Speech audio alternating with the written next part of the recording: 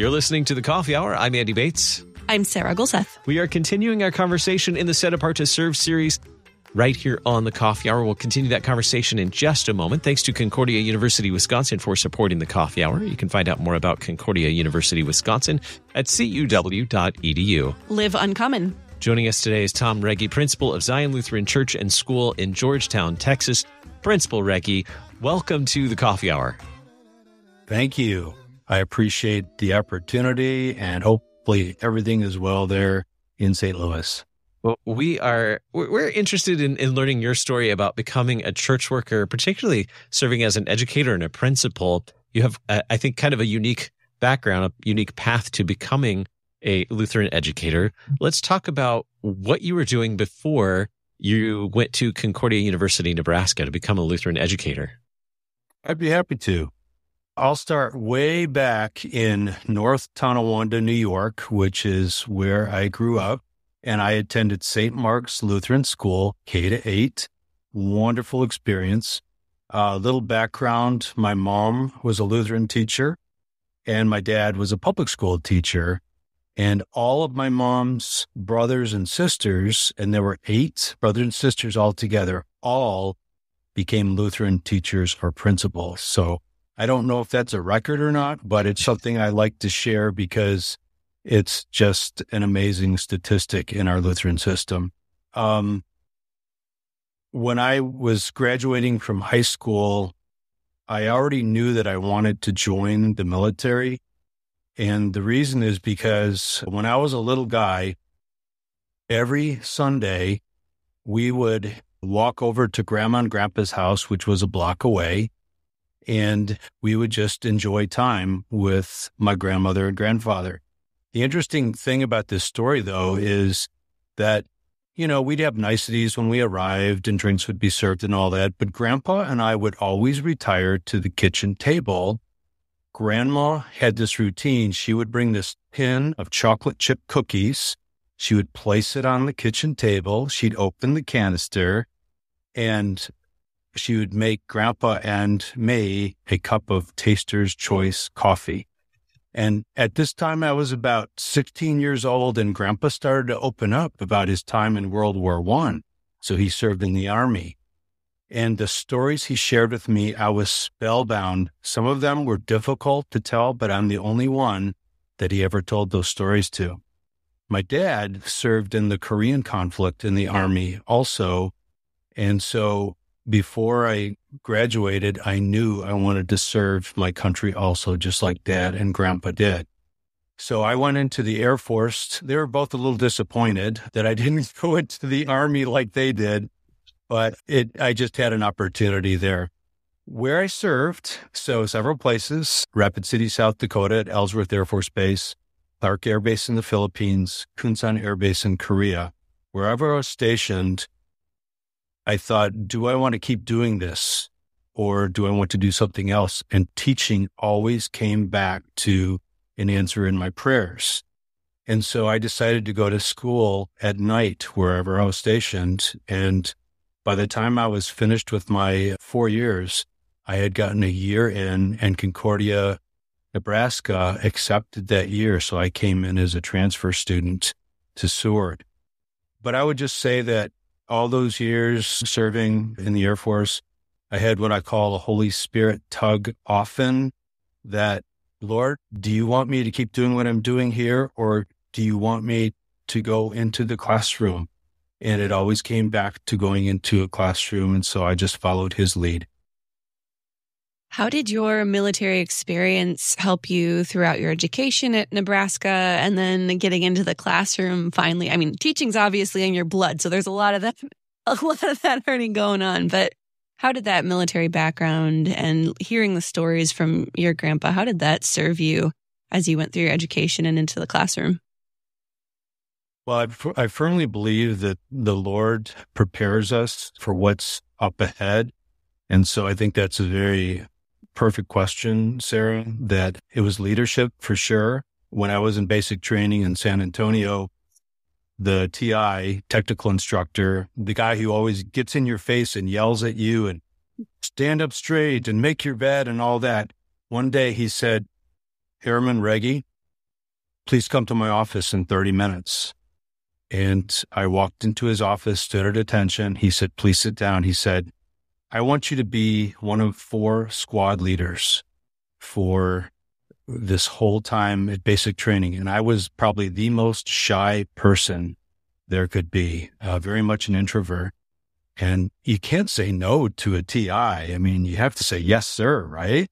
So I did, not knowing what I was getting myself into, but I learned to love being a leader at that point for the first time in my life.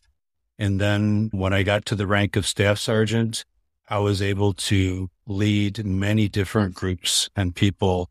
And when I got to Concordia University, I immediately looked for opportunities to do that too. So, and I'm a principal today. I was a teacher for many years too.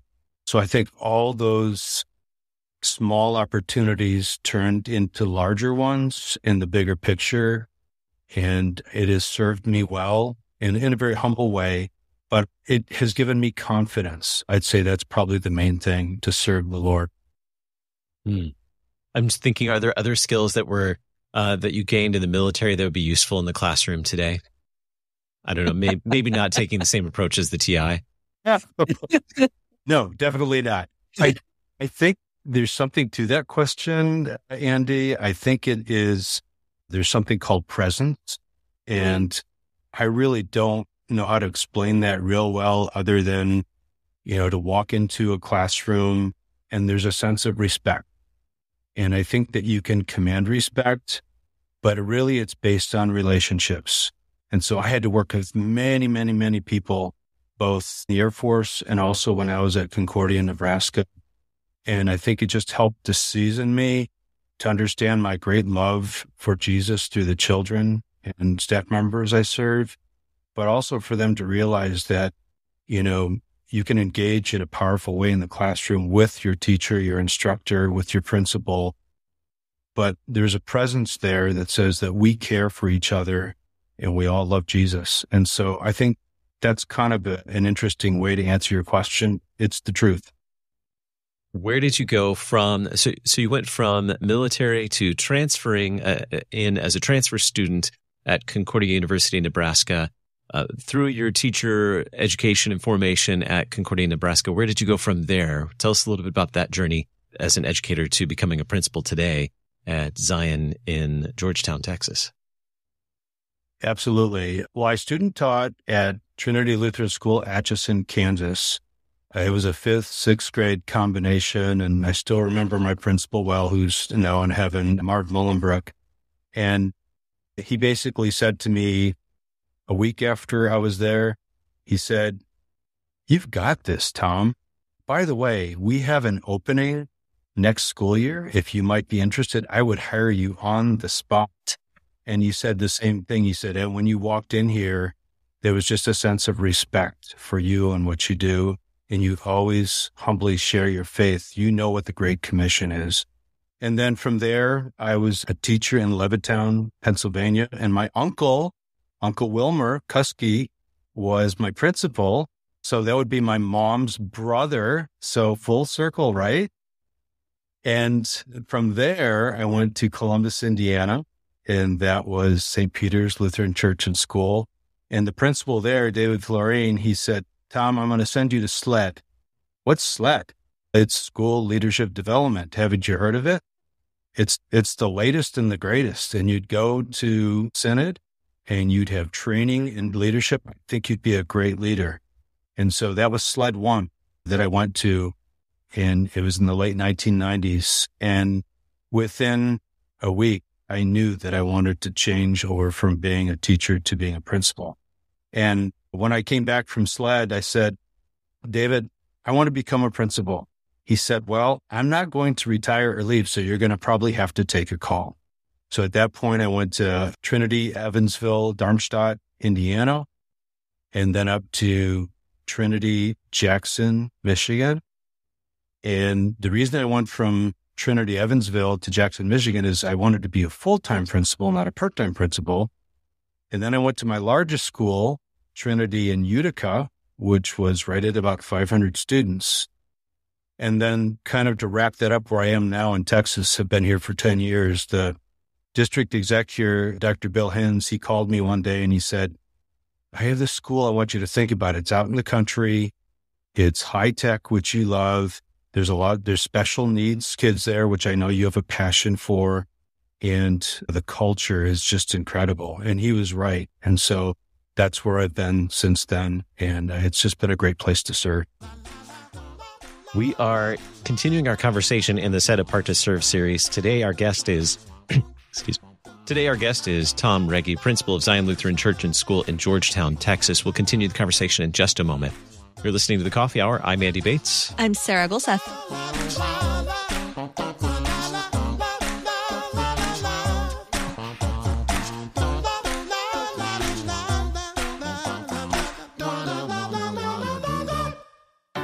At Concordia University, Wisconsin, we believe you were created for a reason, to use your God-given gifts to help others, to live a life of self-sacrifice in a me-first world, to live a life that's uncommon.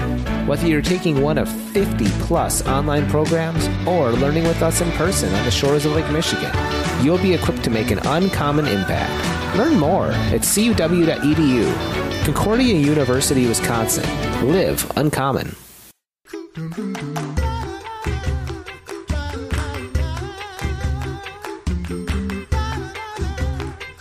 Welcome back to The Coffee Hour. I'm Andy Bates. I'm Sarah Gulseth. We're talking with Tom Wrege, principal at Zion Lutheran Church and School in Georgetown, Texas. And you were telling your story before we went to break of where you've gone throughout Synod as a teacher and a principal and your journey into leadership in a school. I want to talk a little bit more about the importance of good leadership in the formation of kids. What role does good leadership play and in the formation of the kids that you're in charge of?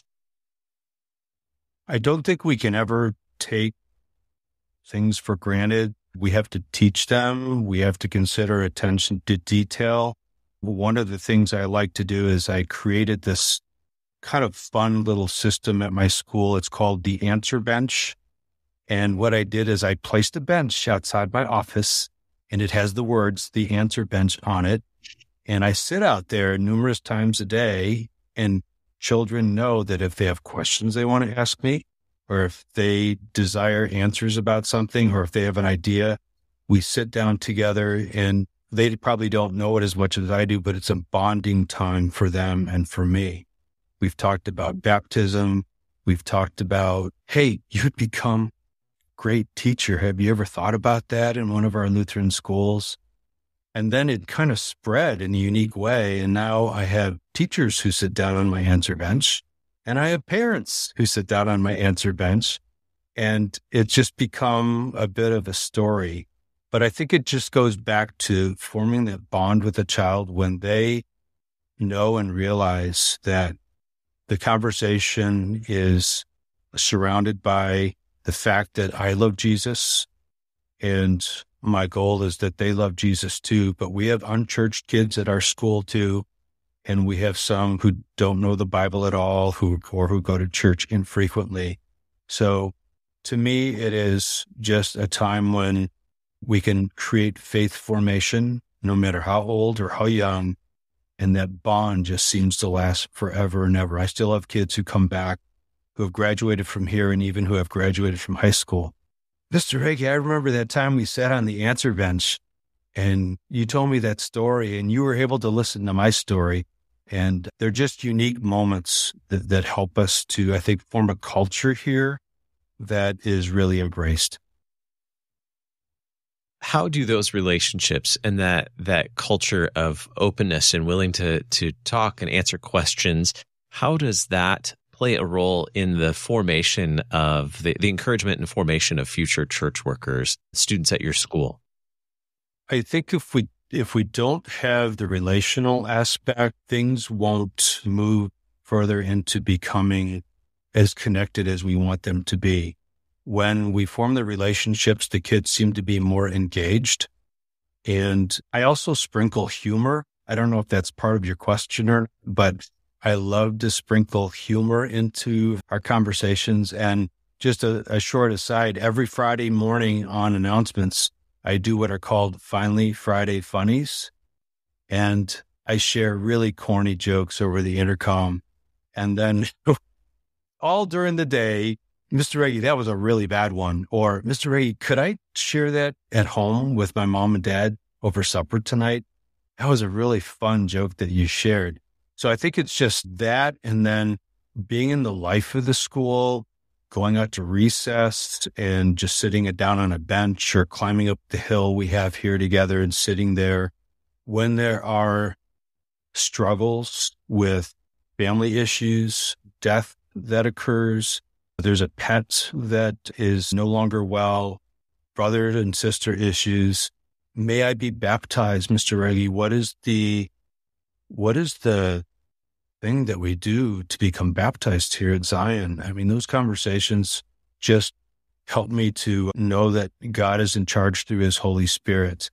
And so it's a whole series of things. I mean, I could go on and on and on, but I think the goal is to be in the life of the school, to really be bold about talking about opportunities like being baptized. I often say, I'll see you in worship this weekend. And we open our Bibles often and we pray together all the time. So those things all seem to come together to provide a culture where Jesus Christ is central in all things. I know when we've talked with other people in this Set Apart to Serve series, talking about their journeys into church work, teachers frequently come up as people who have encouraged young people to consider something because, I mean, you're with the kids for so many hours during the day and you see their talents and what they're good at. So having great role models who love Jesus and talk about the faith in school is so critical. And it's really amazing to hear what you're able to do at Zion. What are some roadblocks for youth and adults who are considering full-time church work? And what are some things that maybe you've worked through as to get through those roadblocks? Well, I think for those of us who are church worker families, I think we oftentimes bring things home. And I think we have to be careful about what we share because there are great challenges in ministry. We always have to take the high road, but also be sincere and know that, some things we would share as spouses, some things we share with kids. But I think we have to be careful because if we bring negativity home all the time, that can be something that would prevent a child from going into the ministry. I think also students are very adept in today's generation, especially those who are in college age right now and probably in high school, that they look at how much it costs to attend one of our Concordias. And back in the day, I've talked to several people in my generation about this. We didn't really think twice about it. We knew that we would pay whatever it took. Maybe parents would help. We would have to go into debt, but it was just part of getting a degree that would allow us to teach effectively or lead effectively. So I think one of the problems there is I don't know if we have a full answer to the debt crisis that some students would go into. And I think that's something Set Apart to Serve is really trying to look at carefully. I hope that our Concordias are too collaboratively. Sometimes it's distance. We have several Concordias across the country, and sometimes it's distance. And sometimes it's pressure from families too. No, you're going to stay and go to a state school. And so those are just some of the things that come to mind when you ask me that. Have you had the privilege of seeing some of your students pursue education and formation to become a Lutheran teacher or other church worker? Many. That is probably one of the greatest blessings that I can recount.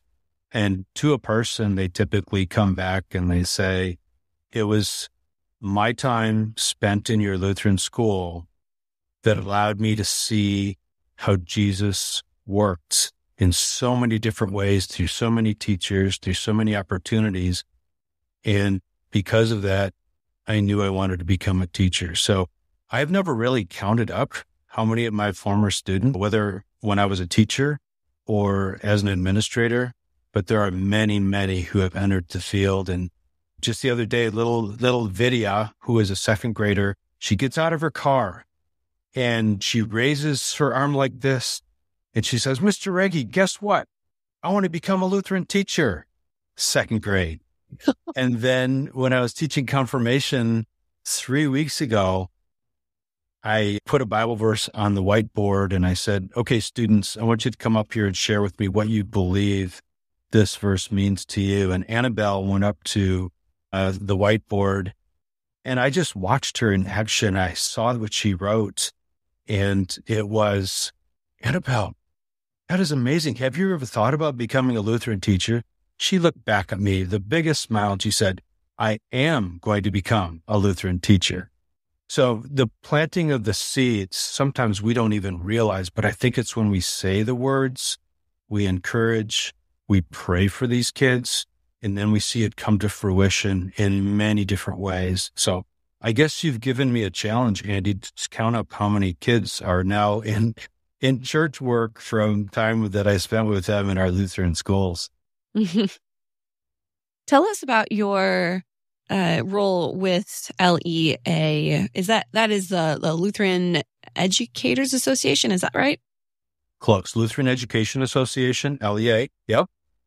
I went to a convocation, I think in 1988 in St. Louis. That was the first one. It may not have been St. Louis, but that's just what I recall.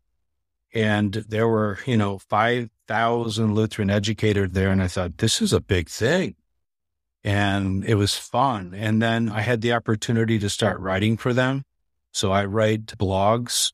I've also had a chance to write in their peer-reviewed journal, Shaping the Future. I presented probably over 25, 30 times different topics. And I was asked by the executive director, Dr. John Lobbs, to consider becoming a board member. And I just jumped at the chance. So I've been serving on the board now for a couple of years.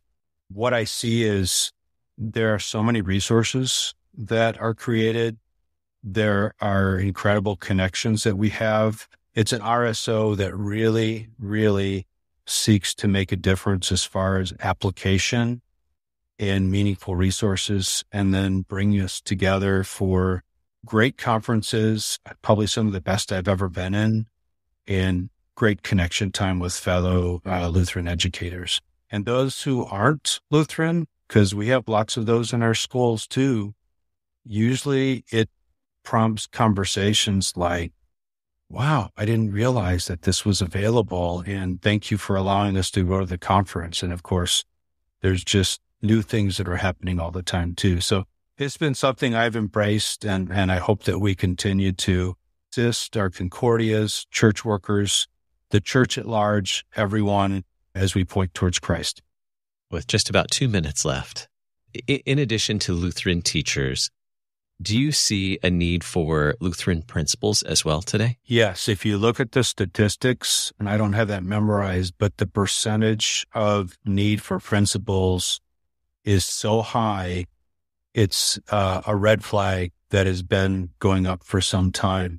So I am concerned about that. And I know that, we have the SLED program, which I've been a mentor in SLED also, not just a student, but it's just a great opportunity. Do you want me to go on and share other aspects of what could bring in more principals? Certainly. Okay.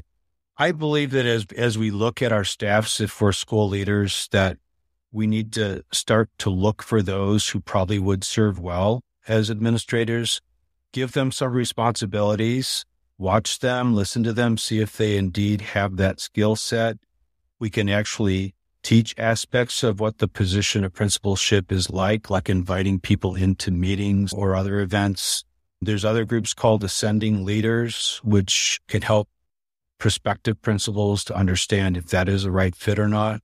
But I think most importantly is just to talk through the position, like with a Q&A, and say, well, here are the parts that are just overwhelmingly incredible.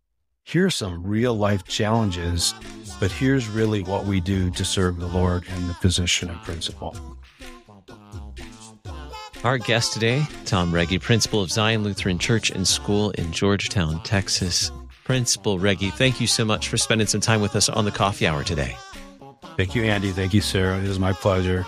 God's continued blessings. You can learn more about Set Apart to Serve by visiting lcms.org/SAS. You've been listening to The Coffee Hour. I'm Andy Bates. I'm Sarah Gulseth. The Coffee Hour with Andy and Sarah is a production of KFUO. To support the Coffee Hour and KFUO Radio, visit KFUO.org. You can also text KFUO to 41444 or send an email to gifts@kfuo.org. And you can call us at 800-844-0524. KFUO. Christ for you, anytime, anywhere.